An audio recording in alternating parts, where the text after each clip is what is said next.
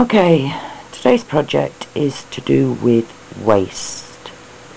The main image on this card was the waste left behind by a Cheery Lynn Holly Flourish die. Now it's a little bit complicated, so I'm hoping that you can pick it up now. This is a 7x7 inch card blank. I liked the design of the Holly Flourish so much that I just chopped the mirri around it, mounted it onto some green cardstock, having run it through an Embossalicious snowflake embossing folder. I have two of them, they're both A4, so I couldn't tell you which size it was.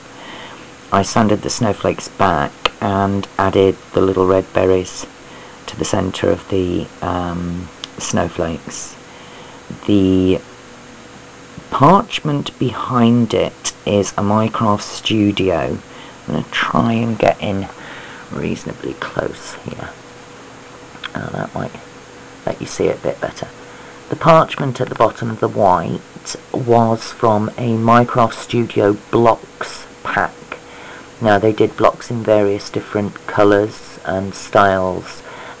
This one was a parchment Christmas one, so all I did was run an embossing tool around the design just to bring it out, mounted that onto some red cardstock and then some green. The card itself, I'm just trying to get in close enough to allow you to see. The card has been half embossed, that might let you see it, with a, I believe again this is the vintage embossing folder from Crafter's Companion.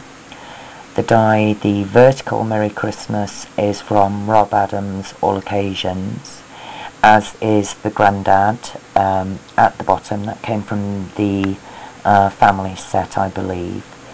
And all I did with this was, like I say, embossed half the card, so it doesn't actually run. The embossing doesn't run along here, it stops there at that point and then continues. But I just put Cosmic Shimmer Pearl dots in the middle of each of the berries on the holly leaves, and I do actually really like this card. I think it's very, very simple. You can see the flourish better at that angle, but it's a lovely little card. It's a 7x7, I believe, but again, I really, you can see the flourish, you can see why I did it, and that's really all I've got to say on this card. Thanks for watching. Bye.